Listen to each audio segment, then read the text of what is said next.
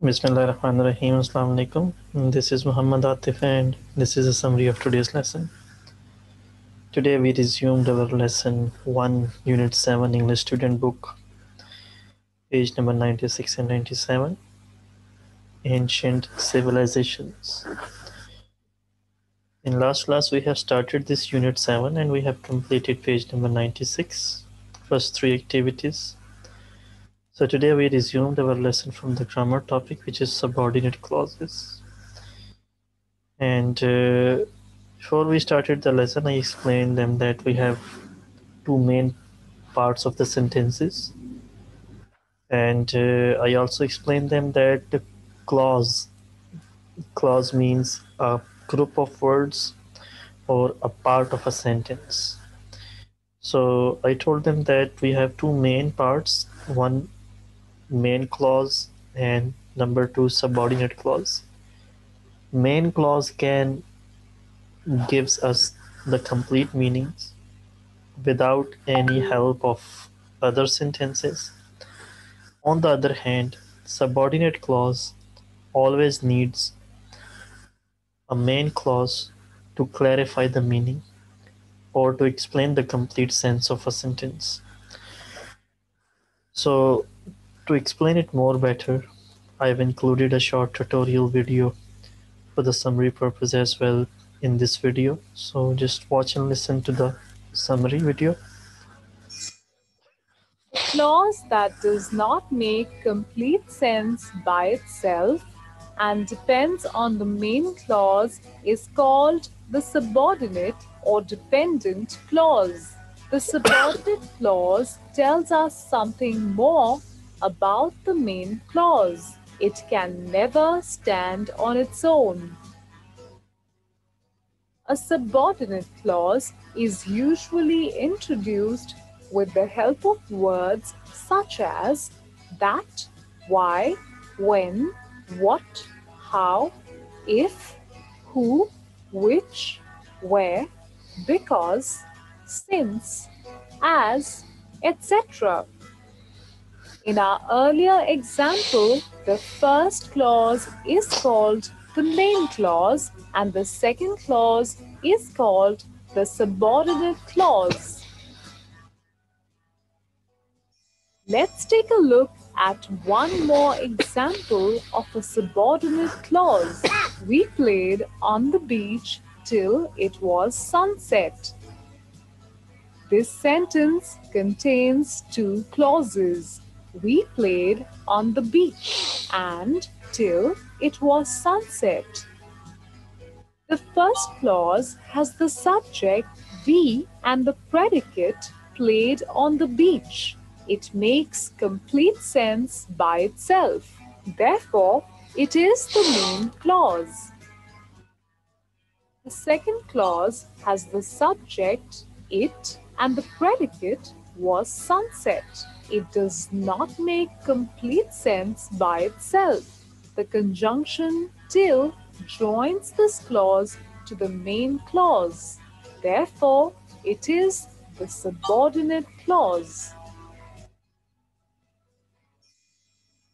There are three types of subordinate clauses: a noun clause, an adjective clause, and an adverb clause. The subordinate clause which does the work of a noun is called a noun clause.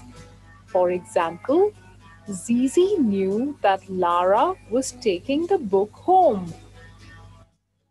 This sentence has two clauses. Zizi knew and that Lara was taking the book home.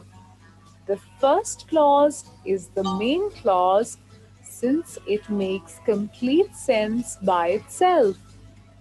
The second clause is a subordinate clause since it does not make complete sense by itself.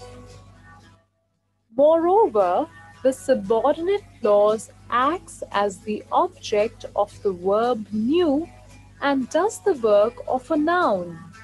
Hence, it is a noun clause. The subordinate clause which does the work of an adjective is called an adjective clause.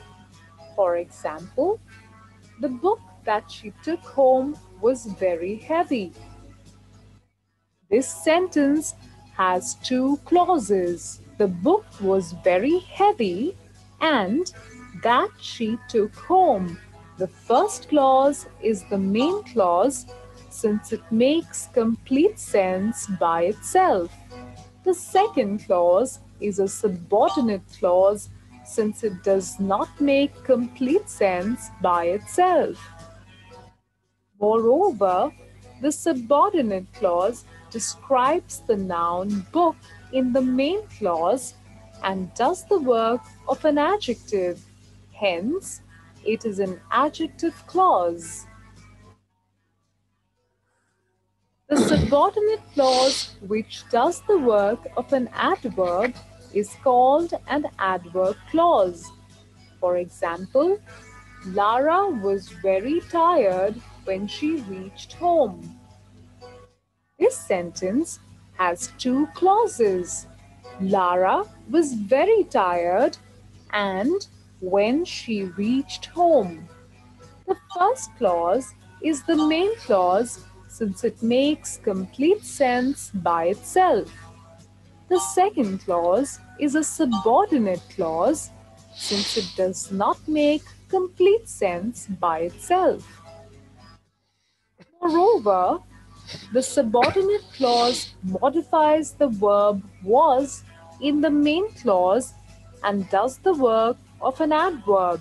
Hence, it is an adverb clause. So that was the explanation of the grammar topic. Then I asked the students to match these main clauses 1, 2, and 3 with the subordinate clauses A, B, and C. So they matched it, and I discussed the answers verbally. So I'm going to discuss the answers as well again. So the first one, I think that the answer is B.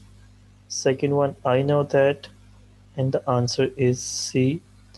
Third one, I believe that, and the answer is A.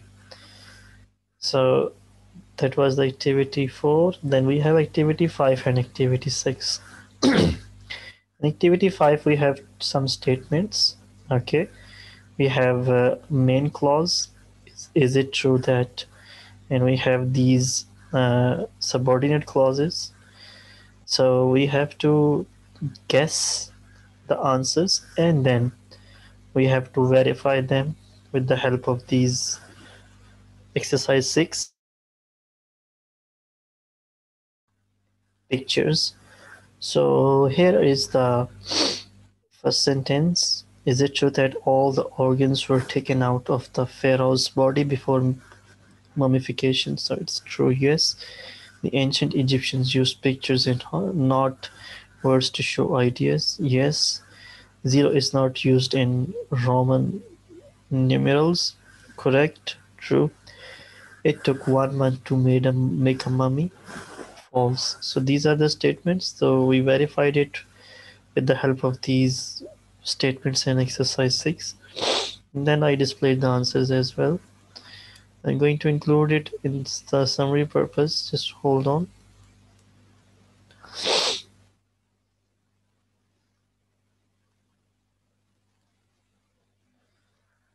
So here are the answers for activity 6.